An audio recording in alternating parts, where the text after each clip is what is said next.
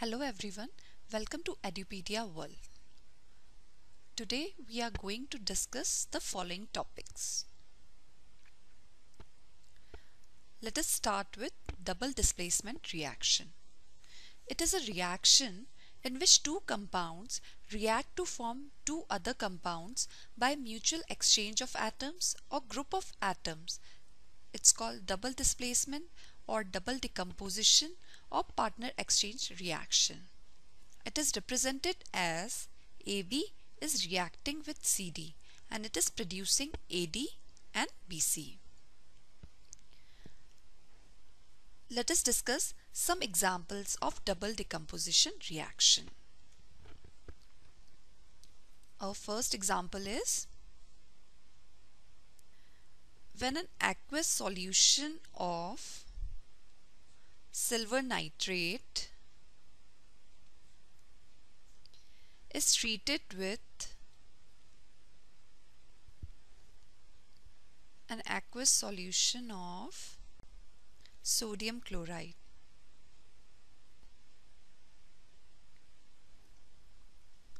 So a white precipitate is formed. Now the question which comes in our mind is that what is a precipitate? In most double decomposition reactions, the reaction of two ionic compounds leads to the formation of an insoluble product. It's called precipitate. A precipitate is an insoluble product formed during the reaction of two ionic compounds in aqueous solution. And in reactions in which one of the products of the reactions get precipitated, it's called precipitation reaction. The formation of a precipitate during a reaction in a solution is indicated by a downward arrow like this, or by simply writing small s in bracket. Now writing the chemical equation. NaCl, which is aqueous, reacting with AgNO3 and it is producing AgCl. This is a white precipitate, so we can write small s after this and NaNO3. So NaNO3 is formed like this, NaNO3, and AgCl is the white precipitate. So let us take another example. When an aqueous solution of barium chloride is treated with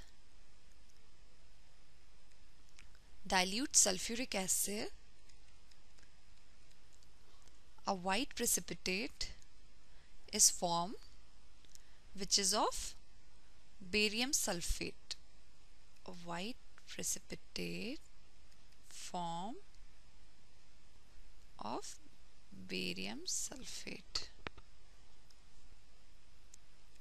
So we can write the chemical equation as BaCl2 in aqueous form reacts with H2SO4, which is also in aqueous form, and it will produce BaSO4, that is barium sulfate, which is a white precipitate. So we will write it like this, small s in brackets, plus twice HCl, it is aqueous form.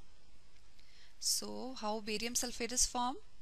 Ba from here and SO4 from H2SO4.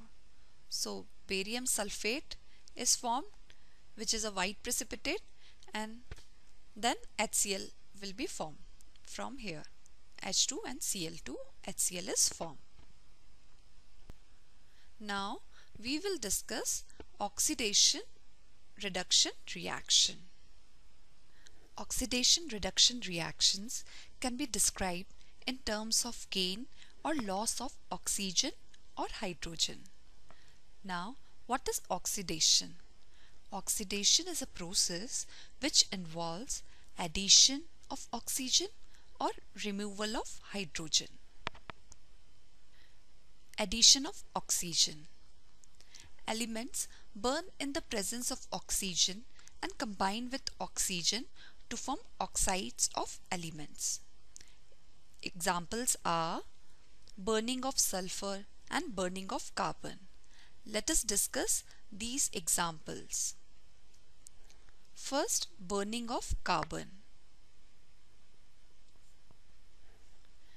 Carbon burns in the presence of oxygen to form CO2 gas.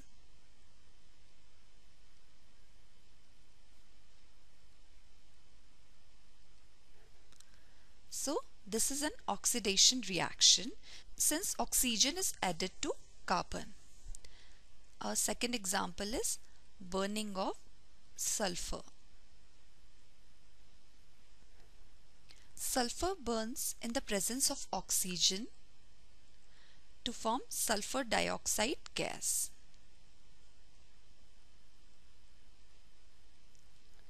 So, oxygen is also added here. So, this is an oxidation reaction. Now, removal of hydrogen. Removal of hydrogen from compounds containing hydrogen leads to the oxidation of the compound. Examples are oxidation of hydrogen sulphide by bromine. Let us discuss this example in detail. Oxidation of hydrogen sulphide by bromine. Bromine reacts with hydrogen sulphide to form hydrogen bromide and sulfur. We can write the chemical equation like this: H2S, that is hydrogen sulphide in aqueous form, reacts with bromine, which is also in aqueous form, and it will produce twice HBr plus sulfur. It is in aqueous form. In this reaction, hydrogen is removed from hydrogen sulphide. This hydrogen is removed from hydrogen sulphide. So, this is an oxidation reaction since removal of hydrogen is taking place in this reaction. Now, let us discuss about reduction. What is reduction? Reduction is a process which involves removal of oxygen or addition of hydrogen. Metals are usually prepared by removal of oxygen from metal oxides. Let us discuss some examples of reduction. Reduction of copper oxide with hydrogen and reduction of iron oxide with carbon monoxide. Let us discuss these chemical reactions. First, we will discuss reduction of copper oxide with hydrogen. Copper oxide plus hydrogen in gaseous form, copper oxide in solid form. When reduction occurs, it will form copper and H2O in gaseous form. So when hydrogen gas is passed over heated copper oxide, it gets reduced to metallic copper. This is metallic copper. Since this reaction, oxygen is removed from copper oxide.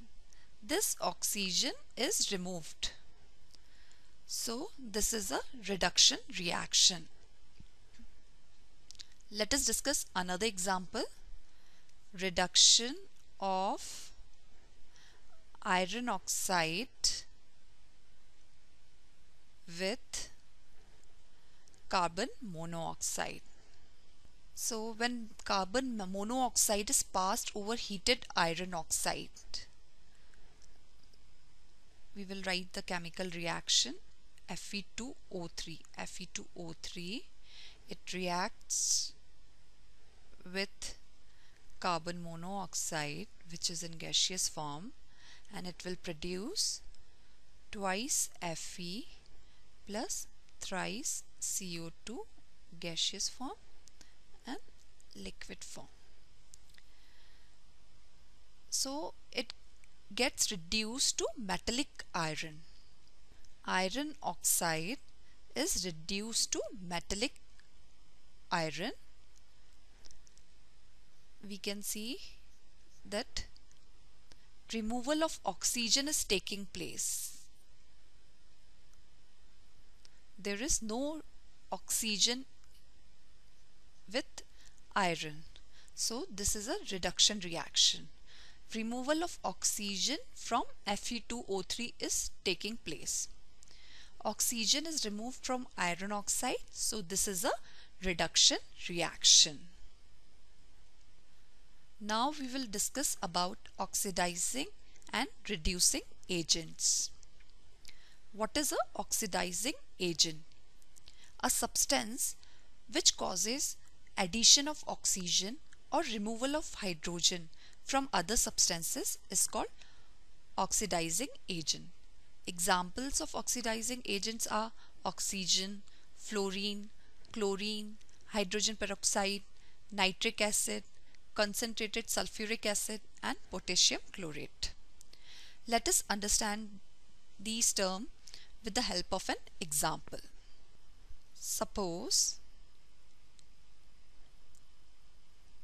carbon is reacting with oxygen in gaseous form, carbon in solid form, and it will produce CO2 gas.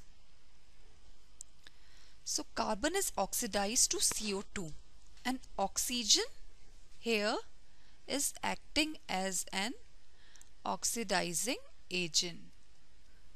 Take another example. Hydrogen sulphide, that is H2S, in aqueous form is reacting with chlorine gas, and it will produce twice HCl in aqueous form plus sulfur in solid form. So hydrogen sulphide is oxidized to sulfur. We can see that hydrogen sulphide is oxidized to sulfur. So in this reaction, chlorine is the oxidizing agent. Now, reducing agents. A substance which causes addition of hydrogen or removal of oxygen from other substances is called reducing agent. Examples of reducing agents are hydrogen, carbon, sodium, magnesium, aluminium, mercury, hydrogen sulphide, sulphur dioxide, and carbon monoxide. Let us discuss about reducing agent with the help of an example. Magnesium oxide, that is MgO, is reacting with carbon in solid form. When it is heated, it will form magnesium and carbon monoxide in gaseous form. So magnesium oxide is reduced to magnesium, and carbon is the reducing agent. Carbon here is acting as a reducing agent. Since carbon is able to remove oxygen from magnesium oxide, so carbon is the reducing agent. Let us take another example in which chlorine gas, Cl2 gas, is reacting with hydrogen sulphide, which is in aqueous form, and it will form twice HCl, aqueous form, plus sulfur in solid form. In this reaction, chlorine is reduced to hydrochloric acid, and sulphuric acid is the reducing agent. here H2S is the reducing agent. Why H2S is the reducing agent? Because it is able to add hydrogen to chlorine.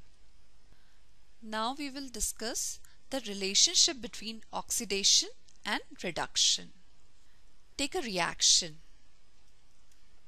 Chlorine in gaseous form reacts with H2S in aqueous form.